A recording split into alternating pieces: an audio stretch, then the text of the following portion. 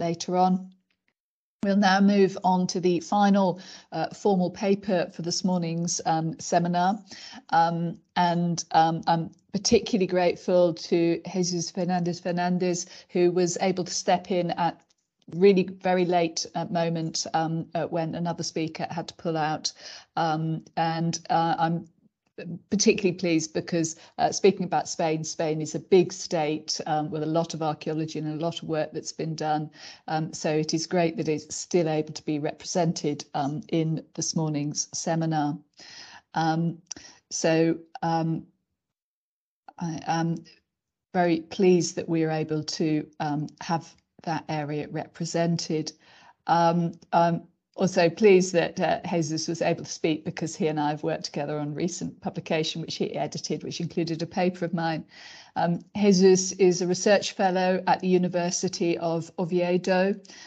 He's director of several archaeological projects, including an archaeological museological community project in the Asturias in Spain. He has an honorary position as well at the Institute of Archaeology in London. His work is centred on the archaeology of cultural landscapes and heritage studies, and he recently co-edited a volume on the archaeology of medieval villages currently inhabited in Europe. So again, another excellent speaker for this seminar. So thank you very much again, Jesús, for being able to step in at the last minute, and the stage is yours. Thank you very much, Karen. Can you see the slides? Yes, yep, we can see that. Thank you very much. So, as I said, thank you very much, Karen. Thanks to the Medieval Settlement Research Group for your kind invitation to participate in this seminar. And it's good to see you and some speakers like this. I have not had the chance to see in some time, and I'm glad to participate.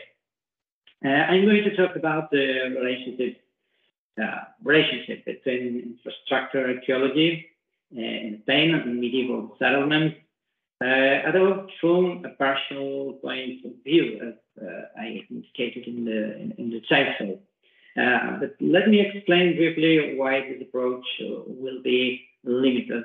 Firstly, because I'm not a commercial or rescue archaeologist, nor do I work in that type of archaeology.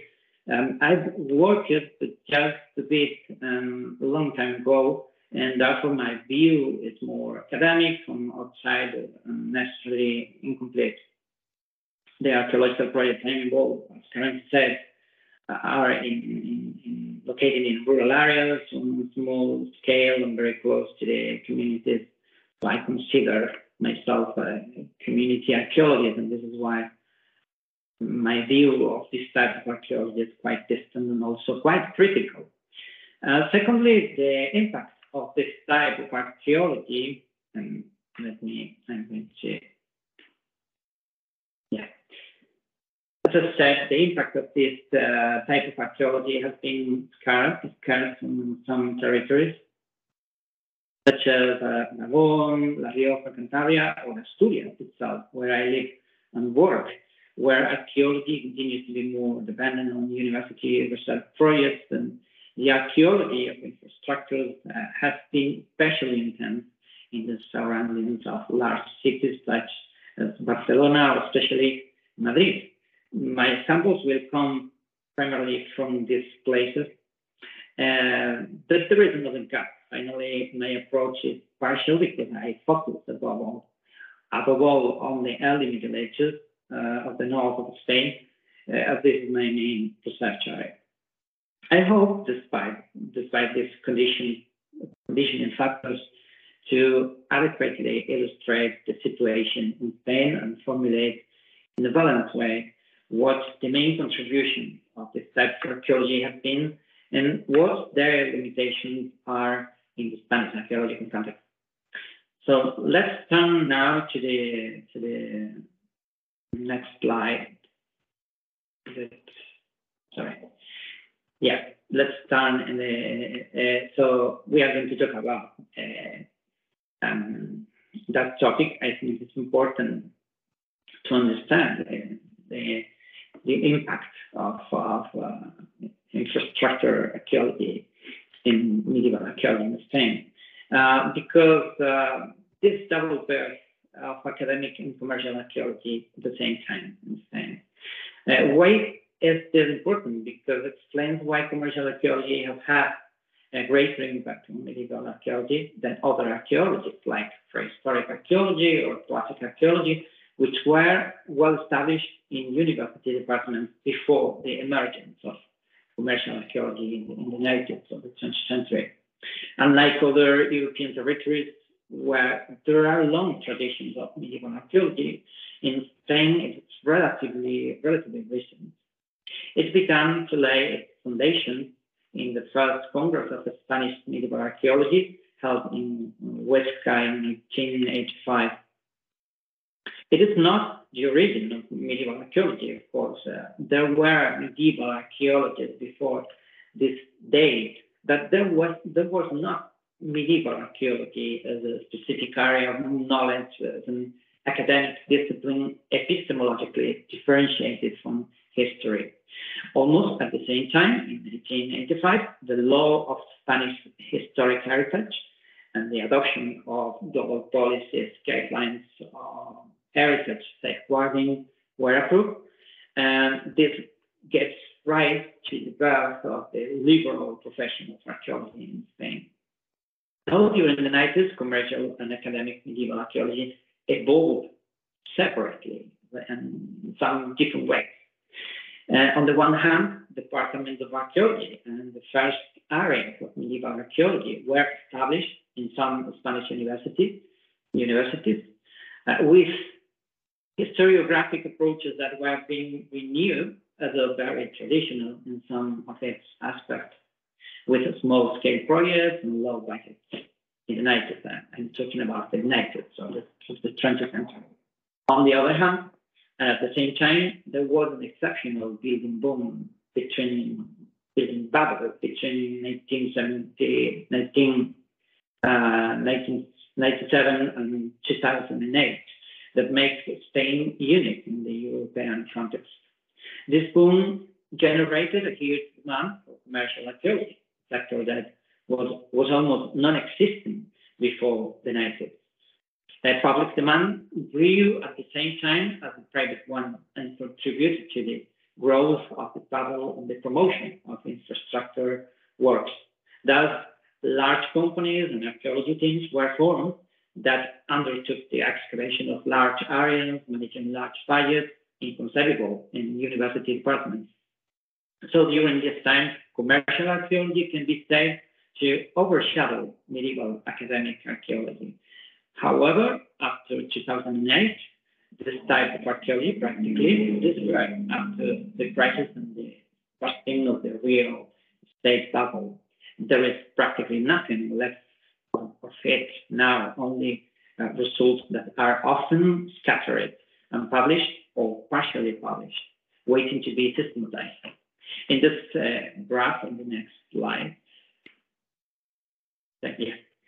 In this graph that I title Archaeology at the Rhythm of Capitalism and Its Crisis, these three stages I talked about are summarized, ironically, using some familiar terms for medievalists, like one period or Dark Ages. But yeah, we have these three stages: the formative period of rescue archaeology in the 80s, the warm period of rescue archaeology, the golden era between the mid-90s and 2008, and the Dark Ages now. I'm going to focus on the time range of the mid-90s to 2010, more or less, when this great impact of the archaeology of large infrastructures took place, and assess some of its results for medieval archaeology. And then I will reflect also what is happening now. But in conclusion, these ideas, this first slide, summarize the important impact that commercial archaeology has had on the development of young young Spanish medieval archaeology as a whole. At the time, the methodological approaches of medieval archaeology were being renewed. Researchers were becoming increasingly interested in the transformation of settlement and material culture, extensive excavation by archaeological studies, and the study of certain material culture that was previously neglected, like common pottery, for example. But these ambitious projects were difficult to carry out from the university due to their high budget, and it was necessary to put these approaches into practice.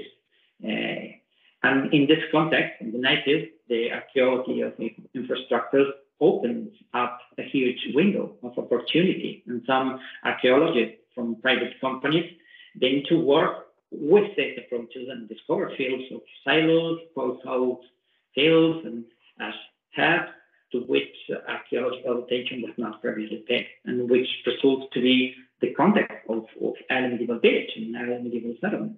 I'm going to show you some examples now. It is the moment in which the great extension excavations are carried out in medieval rural settlements, such as the one that I will show you. The impact of this archaeology has been so important that some scholars speak or talk of an authentic archaeological term in the Spanish medieval archaeologists that at that time, the notice, according with Julio Escalona words. So let me show you some examples of this excavation. Firstly, I'm going to focus on the surroundings of the city of Madrid. I think that the most impressive examples correspond to the excavation in the sites near this city. Those of Cosquez or El Pelícano stand out as an example. And these are, here is a map showing some of the sites excavated in the south of Madrid or in the surroundings of the city of Madrid. These are sites excavated in large areas, far from the small-scale excavations that were carried out in Spain before this decade, increasingly freed from the historiographic approaches. And this is why they address some problems, such as Visigothic archaeology from the 5th to the 8th centuries, with a completely different methodological approach. Extensive excavation, as I pointed out, the monumentalization of the archaeology programs, projects by archaeological control, etc., leading to describe for the first time the spatial relationships of rural settlements in this period, as well as their internal structure, then completely unknown topics until then. This is the example of Cosquez near Madrid, where a complete early medieval rural settlement was documented, including its necropolis, as you can see in the picture, and agrarian areas.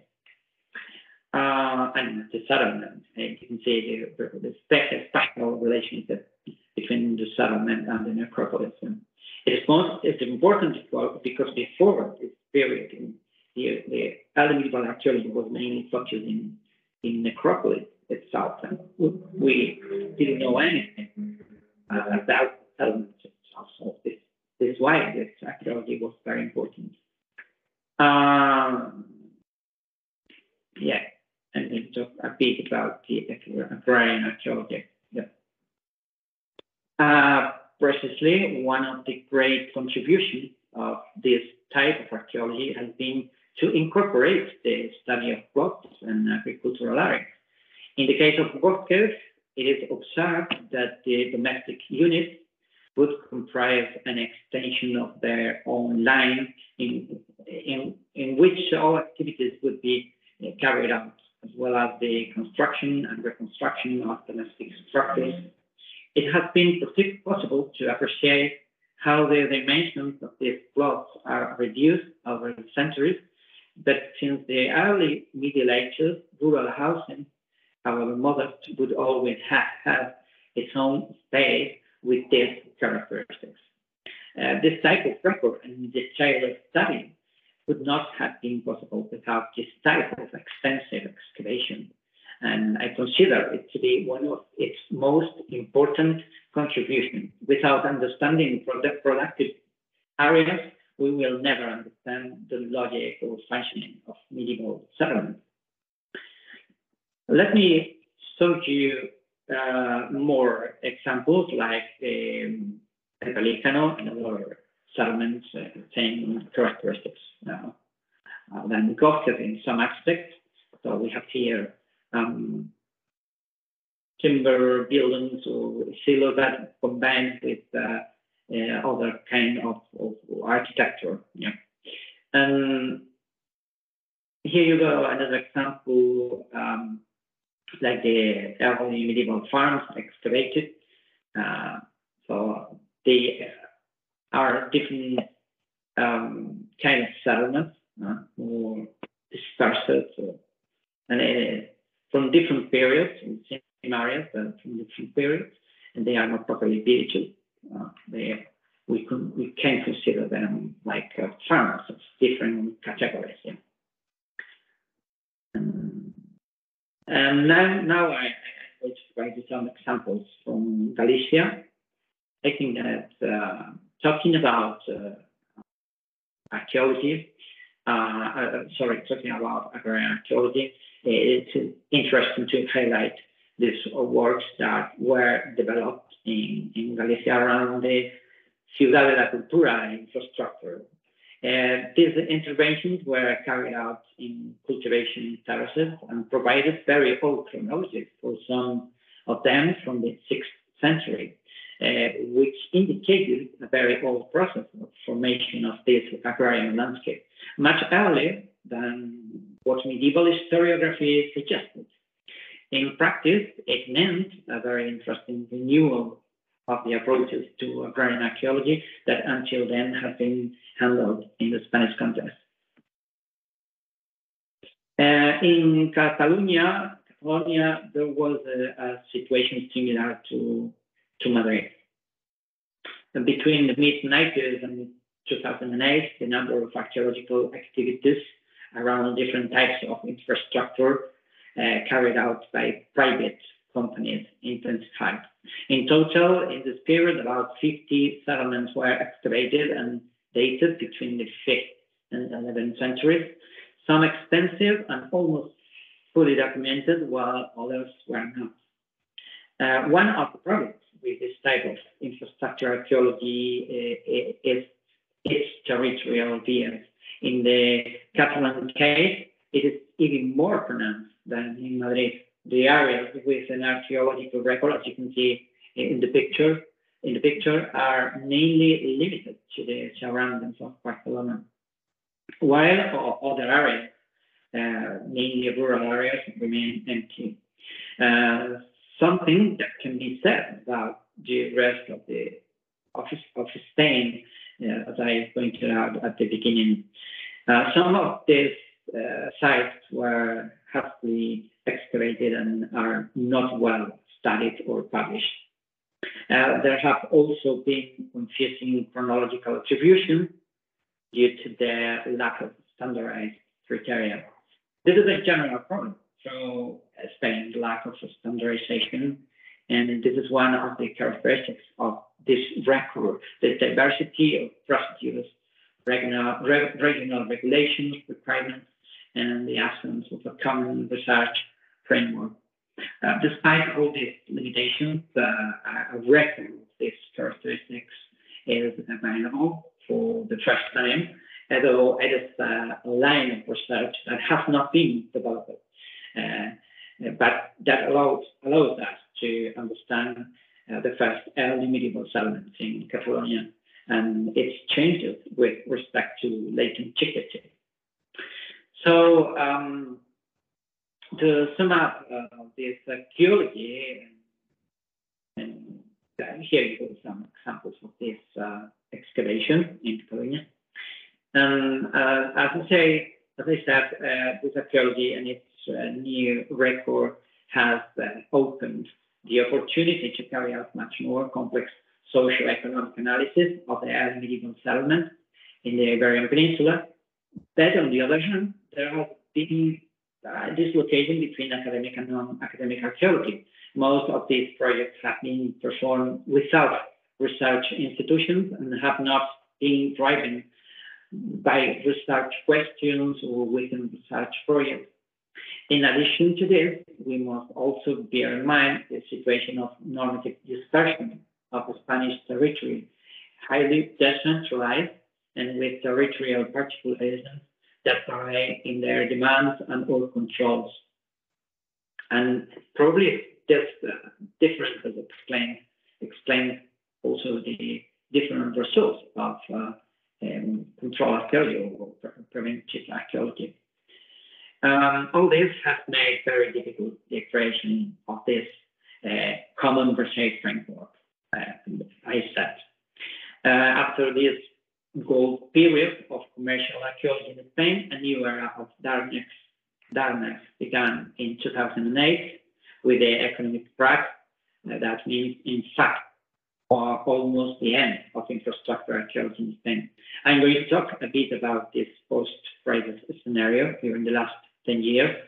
The economic crisis of 2008 put an end to the expansive cycle of public and private investment in Spain. Here you go, some graphic information. You have the example of transport infrastructures in investment in Spain, and you can see how from 2008 and 9, the public investment in infrastructures is going down.